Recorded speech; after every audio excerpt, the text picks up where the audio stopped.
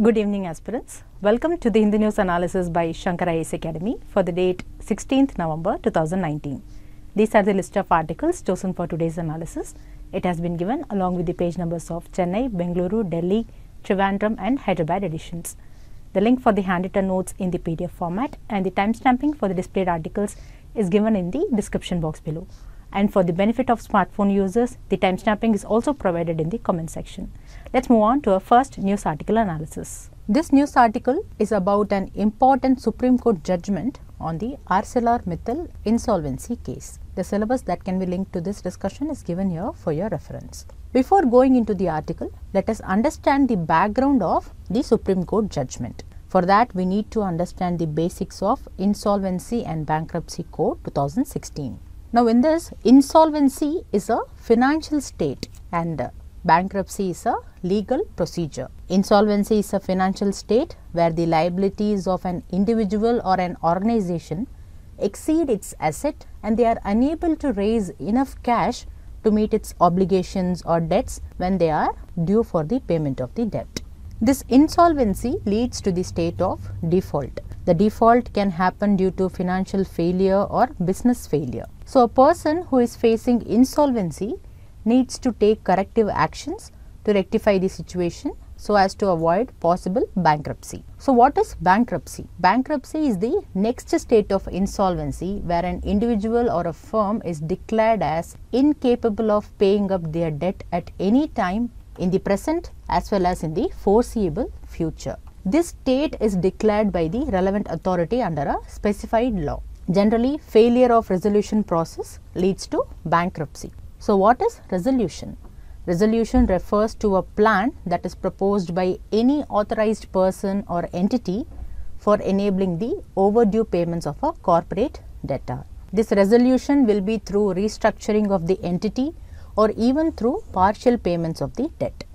It will be done while allowing the corporate debtor to continue in the business. So, this is the meaning of insolvency, bankruptcy and resolution. Now, under Insolvency and Bankruptcy Code of 2016, the adjudicating authority that is in relation to insolvency resolution and liquidation for corporate persons including the corporate debtors is the National Company Law Tribunal or in short NCLT. So, in 2017, the debt-ridden Essar Steel was admitted by NCLT for insolvency proceeding under Insolvency and Bankruptcy Code or in short IBC. After this, NCLT appointed a resolution professional. The resolution professional has the duty to preserve and protect the assets of the corporate debtor. This also includes the continuation of business operations of the corporate debtor.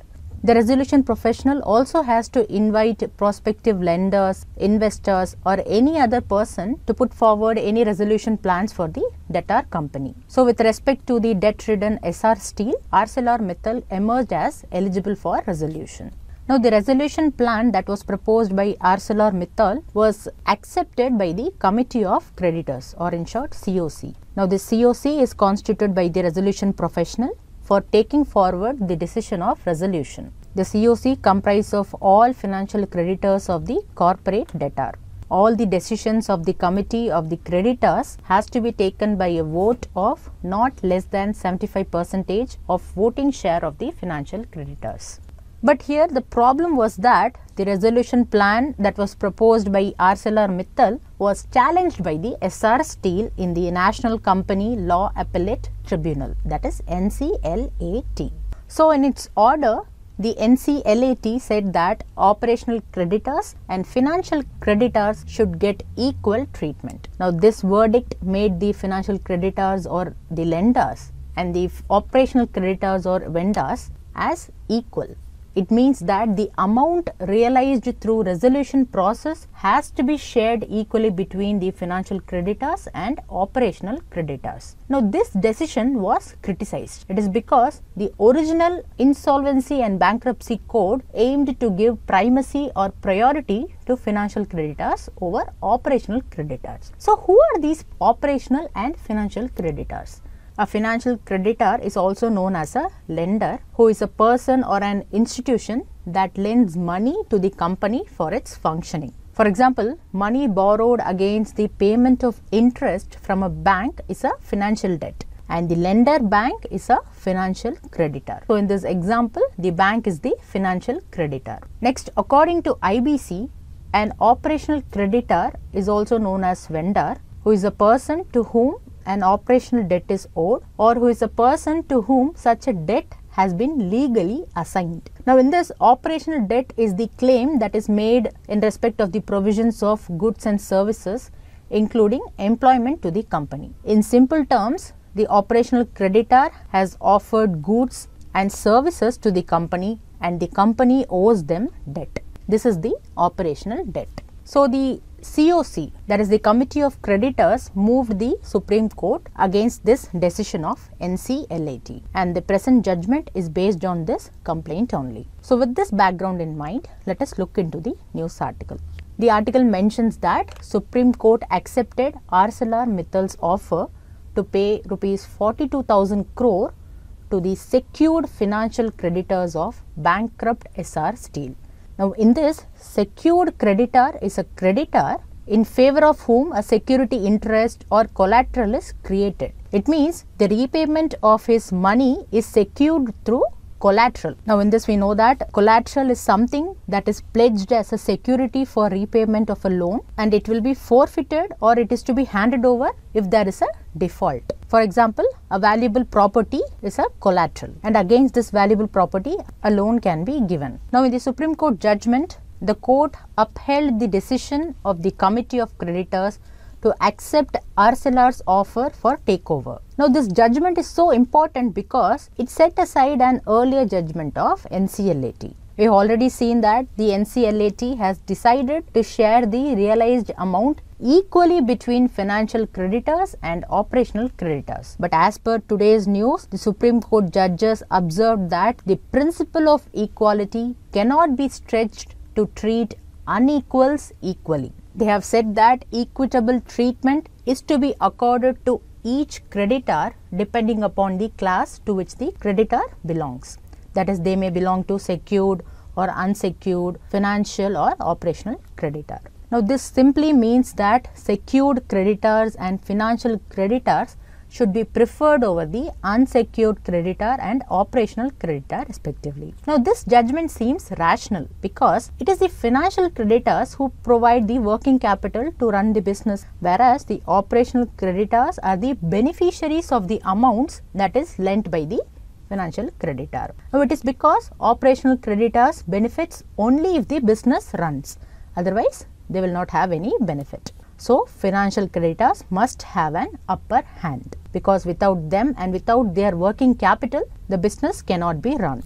In addition to this, the apex court also mentioned that corporate resolution is ultimately in the hands of the majority vote of COC, that is Committee of Creditors.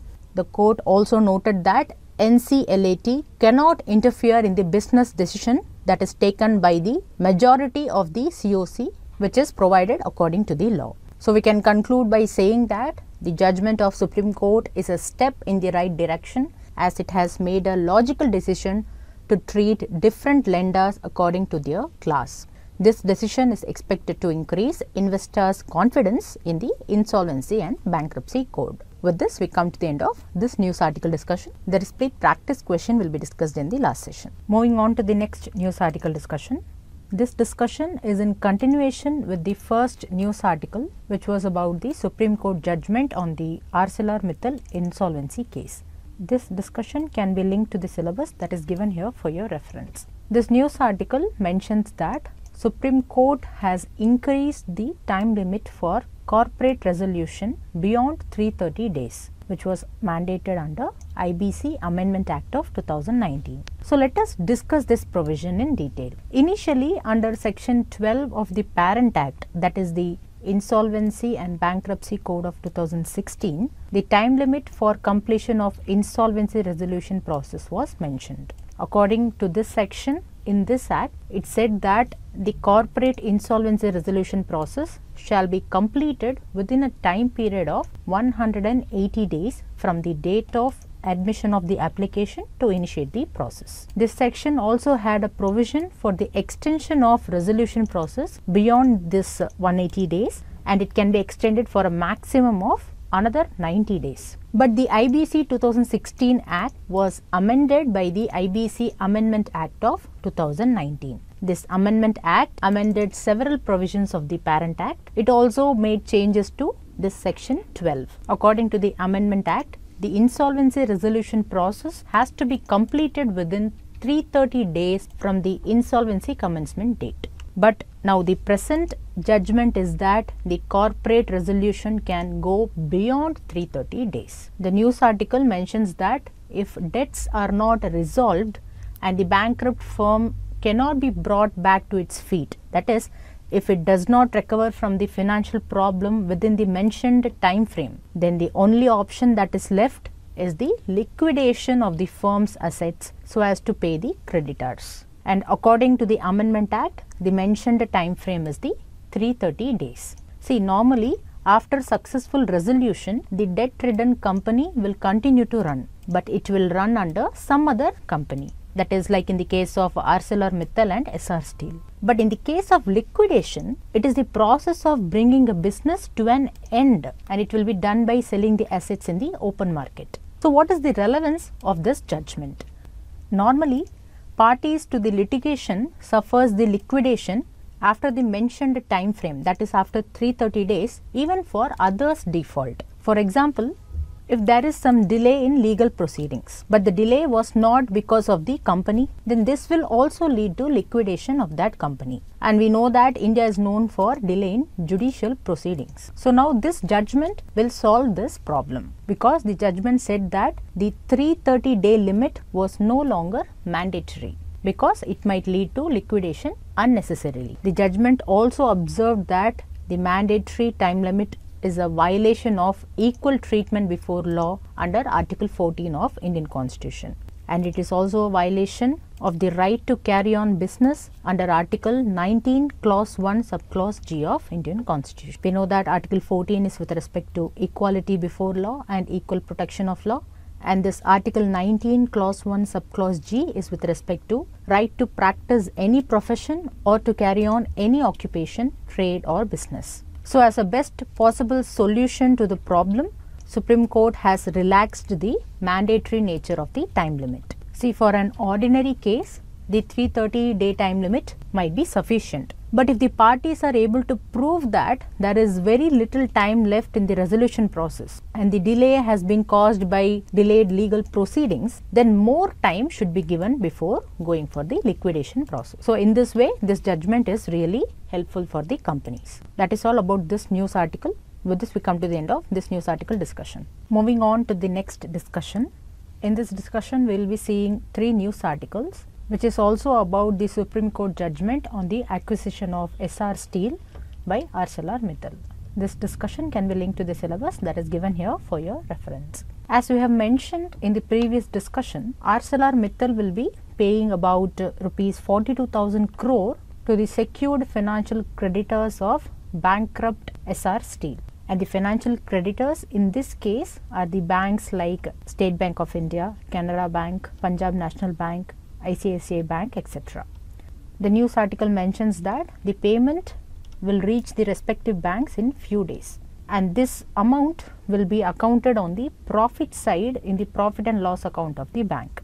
Now this is expected to give a boost to the bank's profits in the 3rd quarter, which is from October to December. And according to the news article, the biggest beneficiary of this payment would be State Bank of India, which will get around rupees 12,000 crore. Then the next news article talks about the investor confidence. The article mentions that the Supreme Court judgment will increase the confidence of investors in the IBC process and the efficiency of the IBC.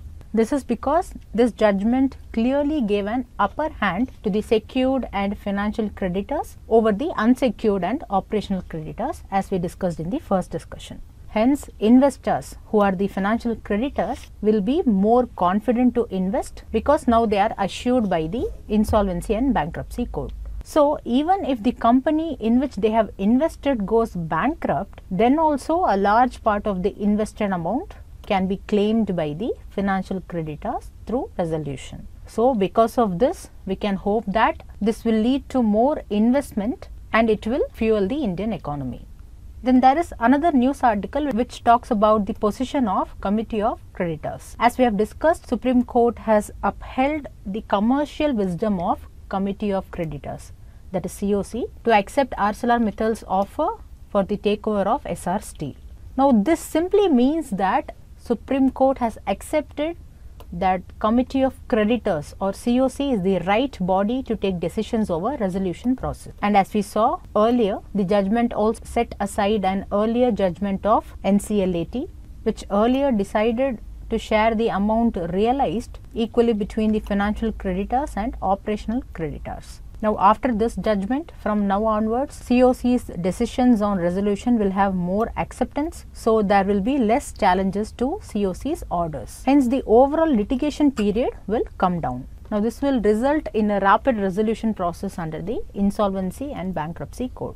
Then another big achievement is the exclusive upper hand given to the financial creditors over the operational creditors. Now this will put an end to the litigation which was based on the treatment of different classes of creditors. Now this type of litigation added burden to the overall litigation and it further delayed the resolution process. But now exclusively the upper hand is given to the financial creditors. So this type of litigation can be avoided.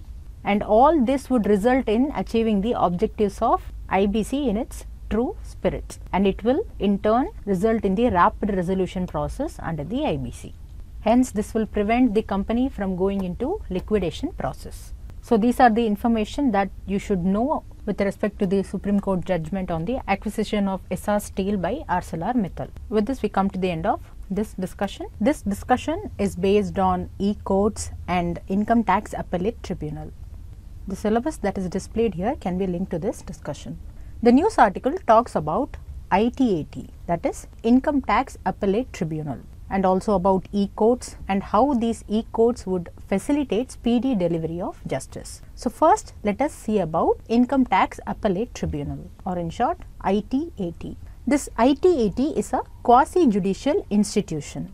It was set up in January 1941. In this, quasi-judicial means the institution will have some of the powers that is similar to normal courts of law, and these powers will include issuing summons for the examination of witnesses and documents, then receiving evidence on affidavits, and the institution will also have authority to enforce its orders. Now this ITAT functions under the Department of Legal Affairs in the Ministry of Law and Justice.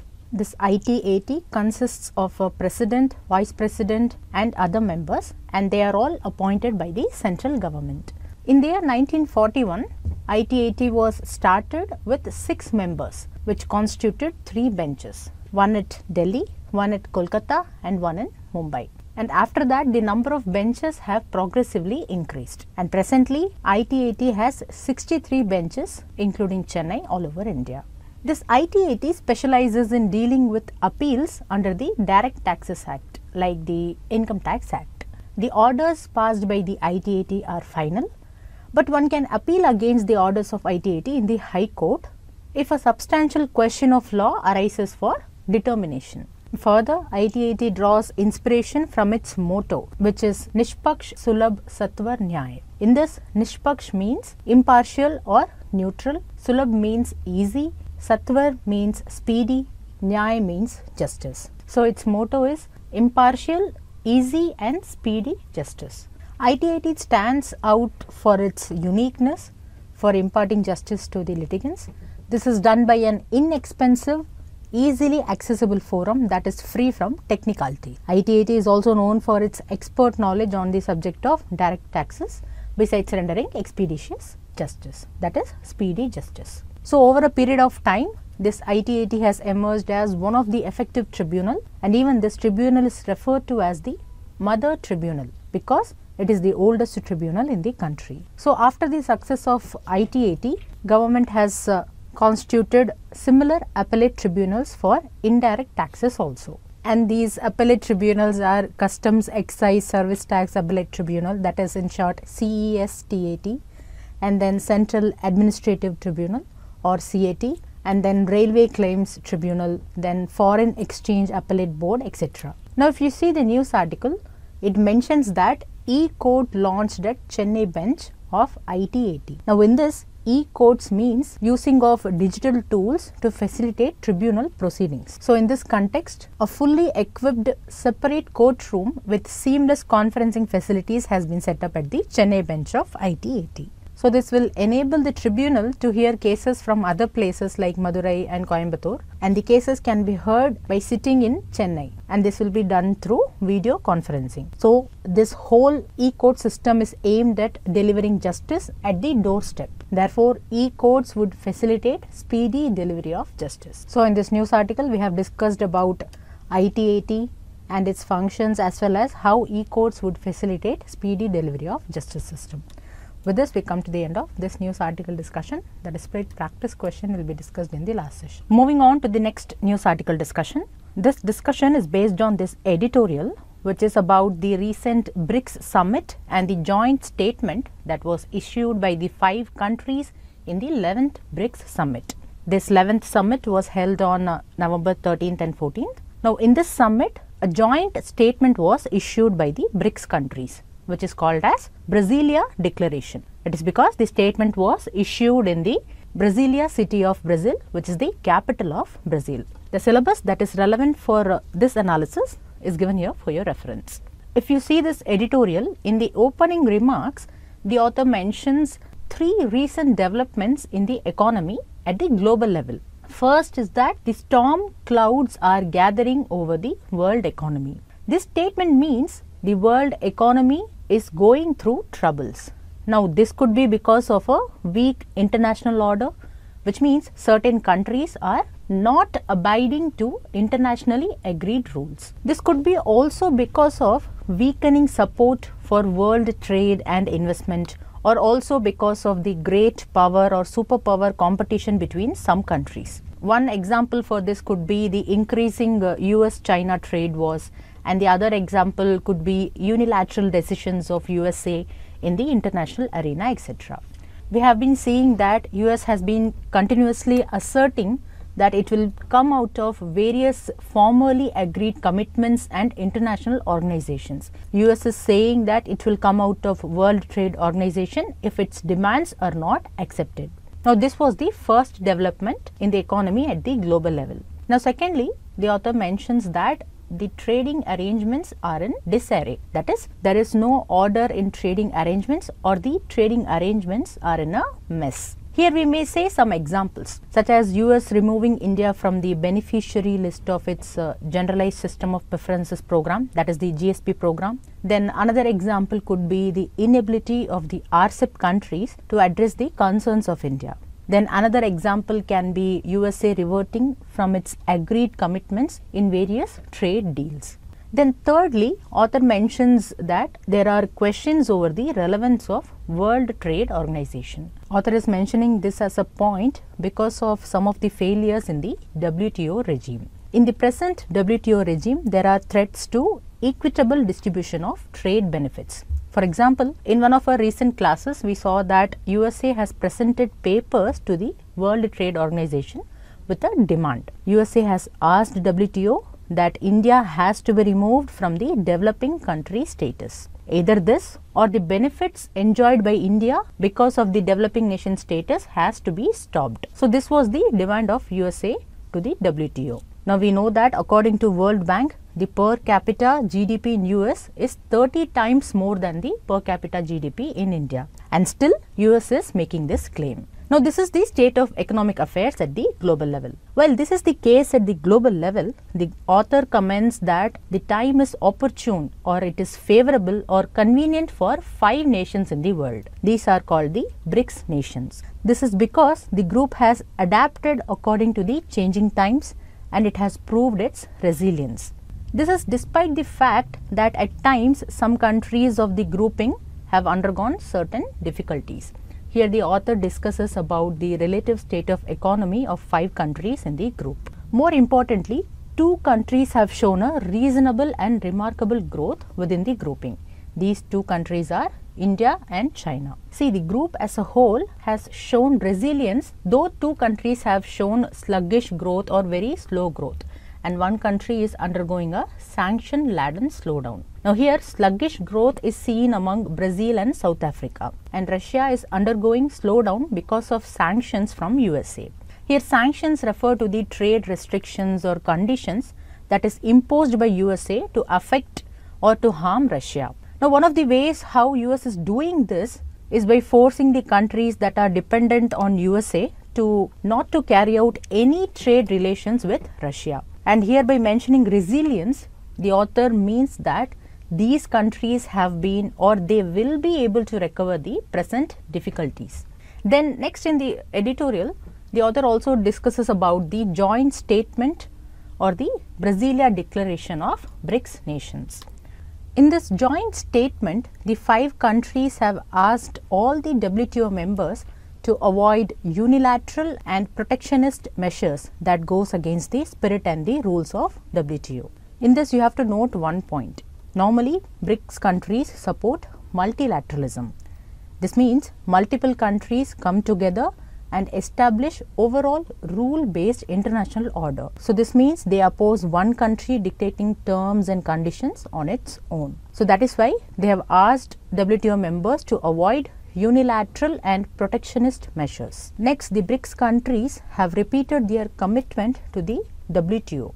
Though WTO's original promoter has threatened that it will come out of World Trade Organization. The original promoter is none other than USA. Recently, USA has stated unilaterally that it will leave WTO if certain demands are not accepted by WTO or concerned nations. Then after this, the BRICS nations have also presented a vision for rules-based, transparent, non-discriminatory, open, free and inclusive international trade. Now, these could be the characteristics of international trade. It has to be rule-based. It should be transparent. One aspect in this could be rules of origin for tagging of products. Then the international trade should be non-discriminatory. It has to be open, free and inclusive. Then the joint statement has also appreciated the BRICS-led New Development Bank, and it has also appreciated the BRICS Business Council. Both these platforms in BRICS has played an important role in ensuring that BRICS countries maintain to be the major drivers of global growth in the last 10 years. Know that even now the BRICS countries represent close to 1/3 or 33% of global output. We have seen recently the matters pertaining to New Development Bank on our 14th November 2019 news analysis. The link is given in the description box and also in the comment section. Please have a look at that video. One of the special features of New Development Bank is that all the members of BRICS are having equal shareholding and also equal voting rights in New Development Bank. Now, this is not the case with one of the important global financial institutions, that is the International Monetary Fund or IMF. Even the BRICS joint statement has asked to reform the quota system and voting rights in IMF. The joint statement has called to strengthen and reform the multilateral system, that is to reform United Nations, to reform WTO, to reform IMF and other international organizations. Now, how it has to be reformed? These institutions have to be made more inclusive, more democratic and more representative. Particularly, this reform should include greater participation of emerging markets and developing countries in international decision making. So, these are some of the points from the joint statement. Next, the author mentions about the one thing that failed the vision of cooperation or interdependence between 5 countries. This is with respect to trade among and between the countries. See, though 40% of the world's population is found in these countries, the trade among the 5 countries contributes to just 15% of world trade. So, the author calls for greater connectivity and more trade among BRICS nations.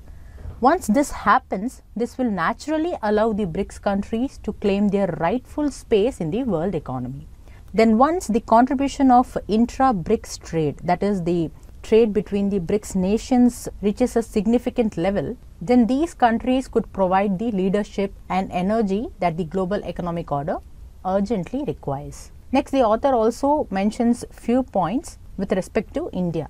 author mentions that India is undergoing two challenges. One is the economic crisis. Second is the troubled trading ties with several nations. This is author's personal opinion that India's trade ties are at trouble with several nations. Now we know that at present India may not be in good trade terms with 15 RCEP nations, and we have trade tensions with USA, and we are under pressure from USA not to have certain aspects of trade with Iran and Russia. And we could not get a waiver from USA. With respect to Iran, we are prevented by USA in buying oil, and with respect to Russia, US threatens India not to purchase the S-400 Triumph missile system. So this is what the author is mentioning as troubled trading ties with several nations. Then finally, the author also talks about India's failure to resolve issues to join the Regional Comprehensive Economic Partnership, that is RCEP. Now this has raised certain questions in terms of trade.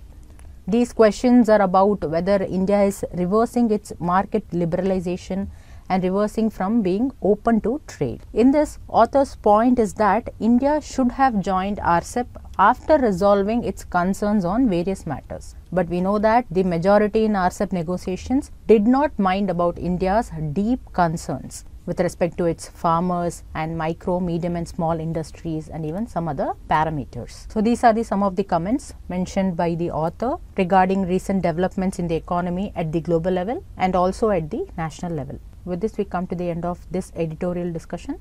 The displayed practice question will be discussed in the last session. Moving on to the next news article discussion. This news article is with reference to the Consumer Expenditure Survey results of 2017 to 18. The syllabus that can be linked to this discussion is given here for your reference. By Consumer Expenditure Survey results, we mean the results of All India Survey on Household Consumption Expenditure. This survey was carried out by the National Statistical Office, which is under the Ministry of Statistics and Program Implementation.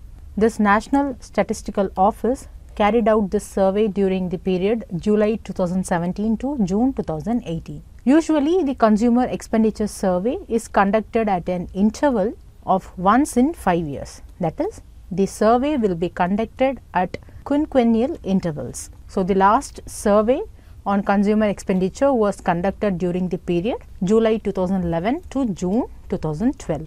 This Consumer Expenditure Survey generates estimates of household monthly per capita consumer expenditure. It also generates estimates about the distribution of households and persons over the classes or categories of monthly per capita consumer expenditure.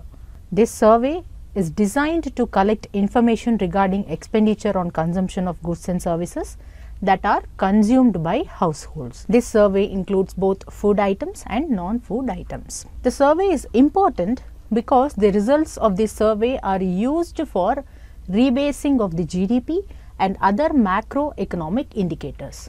This means this survey will be used in arriving at a new base year for the calculation of GDP and other indicators such as Index of Industrial Production, CPI, etc. Now, today's news is that the central government has decided not to release the Consumer Expenditure Survey results of 2017 to 18. For this, the government has given a reason that there are issues over the quality of data collected in the survey. This means that the survey will not be released. Meanwhile, the government is also examining the feasibility of conducting the next Consumer Expenditure Survey in 2020 to 21 and 2021 to 22. So, it is expected that the government may carry out the next survey after incorporating all data quality refinements in the survey process. Now, this is the stand of the central government. But some of the media reports are saying that the survey is not released because of some adverse findings. So, if this survey is released, it may affect the image of the government among the public. Now, based on some of the draft data of this survey, some reports are saying that the consumer demand has declined in 2017 to 18 for the first time in at least in last 40 years. So, what is the problem if there is a decline of consumer demand? If there is a decline, this means that people, after knowing the decline, may not spend money for consumption of goods and services. People may think that if they spend, they may not have money with them. They may not involve in production of goods and investment, because if goods are produced, people will not buy due to lack of demand. So, at the end of the day, the produced goods will get waste, and also the investment that went into production will be wasted. Now, this means that there will be an overall fall in the economic activity, and this is what we call as slowdown in the economy. Now, as a result of decline in consumption by households or because of decline in consumer demand, the GDP growth will also fall. So, these are the consequences if there is a decline of consumer demand. Now, the government sources mention that the survey was questioned for its ability to capture consumption of social services by households. This concern was raised particularly about the consumption of health and educational services. Now, one other question is that whether people are not spending enough for education and health. Now, we may not get answer to this question because the survey will not be released. Actually, the government examined these concerns on education and health services that is given by the survey. After examining, government referred this matter to a committee of experts. This committee of experts have noted that there are some discrepancies in the survey, and the committee has recommended a refinement in the survey methodology, and it has recommended to improve the data quality aspects of the survey. In addition to this, the Advisory Committee on National Accounts Statistics has also separately recommended that the survey data from the year 2017 to 18 is not appropriate to be considered for GDP rebasing. So, as a result of all these, the consumer expenditure survey results of 2017 to 18 will not be published, and not releasing this survey will be seen from the lens of transparency and accountability by the stakeholders. So, with this we come to the end of this news article discussion.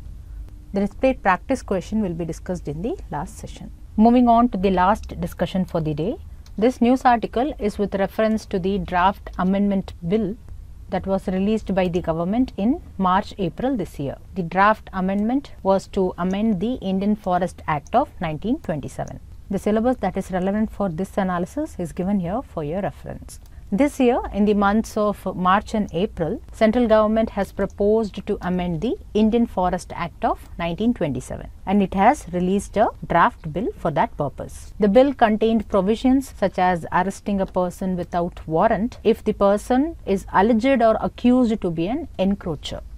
Then the bill also stated that the forest officials can use firearms in case there is a violation of the legal provisions. Then the draft also included a new category of forest, which is known as production forest. According to the draft, these are the forests to produce timber, pulp, pulpwood, firewood, non-timber forest produce, etc. There are concerns that this new category was proposed to corporatize or privatize forests, and this was to be done by handing over to private operators for the production of pulp or pulpwood, timber and other products. In addition to this, a section was also included to suspend the right to collect the forest produce which was granted to the Adivasi communities who were residing in the forests. Now, this created a sense of fear among the Adivasi communities about their livelihood and their relationship with the environment. Then the draft also mentioned that the government can acquire or grab the right of forest dweller. This will be done if the rights are inconsistent with the conservation of a reserved forest. It was felt that the definition of inconsistent was not clearly defined in the draft, so it can be misused. So, these are some of the proposed changes to the Indian Forest Act of 1927. But huge criticism has been put forward by various forest right activists and environmentalists. We have discussed these matters and the various issues along with the proposed changes in April 2019 on our April 20th and 22nd Hindi News Analysis video. So, for more information on this matter, you may have a look at the videos on April 20 and 22nd. The link is given in the description box and also in the comment section. Now, today's news is that the government has decided not to proceed for amending the Act as it was planned earlier. In fact, government has withdrawn the draft amendment bill itself, and the development is that government will amend the Indian Forest Act of 1927, but it will be done after having wider consultations with various stakeholders. With this, we come to the end of this news article discussion. Now we have come to the last session, which is the practice questions discussion session. This first question is with respect to Income Tax Appellate Tribunal. The first statement states, it specializes in dealing with appeals under the Direct Taxes Acts like Income Tax Act of 1961. Now this statement is correct. This is the specialty of ITAT, and also remember that the orders passed by ITAT are final, but one can appeal against the orders of ITAT in the High Court. The second statement states it is referred to as Mother Tribunal, being the oldest tribunal in the country. Now this statement is also correct. This ITAT is a quasi-judicial institution which was set up in 1941, and it is the oldest tribunal in the country, so it is referred to as Mother Tribunal. So this statement is also correct. Now the third statement states it functions under Ministry of Corporate Affairs. Now since this tribunal deals with income tax, you should not think it comes under Ministry of Corporate Affairs. Rather, this comes under the Department of Legal Affairs, which is under the Ministry of Law and Justice, because it is a appellate tribunal which has powers similar to normal courts of law. And these powers include issuing summons for the examination of witnesses and documents, then receiving evidence on affidavits, and having authority to enforce its orders. So this statement is wrong. The question asks for the correct statement. So the final correct answer to this question is option B, 1 and 2. Now this question is based on Insolvency and Bankruptcy Code. The first statement states the adjudicating authority in matters of insolvency resolution and liquidation for corporate debtors is the respective high courts. Now this statement is wrong because according to Insolvency and Bankruptcy Code of 2016, the adjudicating authority is the National Company Law Tribunal, or in short NCLT. Now in this question, the question asks for the not correct statements, that is the wrong statements. So here statement 1 is wrong, so the final answer should contain statement 1. So either the answer should be option A or D. Now the next statement states a financial creditor is a person or an institution that lends working capital to the company for its functioning. Now yes, this statement is correct. A financial creditor is also known as a lender, who is a person or an institution that lends money to the company for its functioning. For example, money borrowed against the payment of interest from a bank is a financial debt, and the lender bank is a financial creditor. So here the bank is the financial creditor. So this means this statement is correct, but the question asks for the incorrect statements or the wrong statements. So the answer should not contain statement 2. So we can eliminate A, B and C. So the final correct answer to this question is only 1 and 3. Now this third statement is wrong because the committee of creditors comprise of all financial creditors of the corporate debtor. So that is why this statement is wrong. This next question is with reference to the summits of BRICS grouping.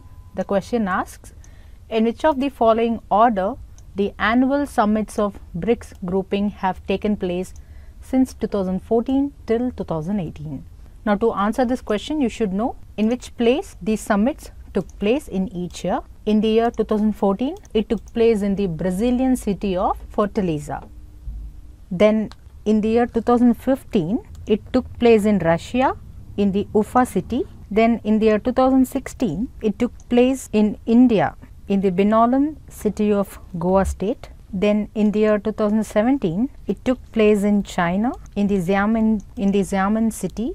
Then in the year 2018, it took place in South Africa in Johannesburg. Then in the year 2019, that is this year, we know that it took place in Brazil, in the capital of Brazil, which is Brasilia. And in these options, we know that B stands for Brazil, R stands for Russia, I stands for India, and C stands for China, and S stands for South Africa. Now we have to see in what order these summits took place. 2014 is B for Brazil, then R for Russia, then I for India, then C for China, then S for South Africa till 2018. So the order should be BRICS, that is BRICS. So the correct answer to this question is option D, BRICS. Now this next question is with reference to All India Survey on Household Consumption Expenditure, that is the Consumer Expenditure Survey. The first statement states it is conducted by the Ministry of Statistics and Program Implementation. This is correct because this survey is conducted by the National Statistical Office, which functions under the Ministry of Statistics and Program Implementation. So this is correct. and here the question asks for the correct statement. So we can eliminate option A and B because it does not have statement 1. Then the second statement states it is usually conducted biennially. Now this is wrong because this survey is conducted once in 5 years. So the word for conducting a survey once in 5 years is quinquennial. Biennial means once in 2 years. Now this statement is wrong, so we can eliminate option D also. So the final correct answer to this question is option C, 1 only. Now this third statement is incorrect because it states it does not include data for consumption pertaining to non-food items or articles. It is wrong. This survey includes both food items and non-food items, and the survey is designed to collect information regarding expenditure on consumption of goods and services that are consumed by households. With this, we have come to the end of today's Hindi news analysis. If you like the video, don't forget to like, comment and share, and do subscribe to Shankar IAS Academy YouTube channel for more updates related to civil service examination preparation.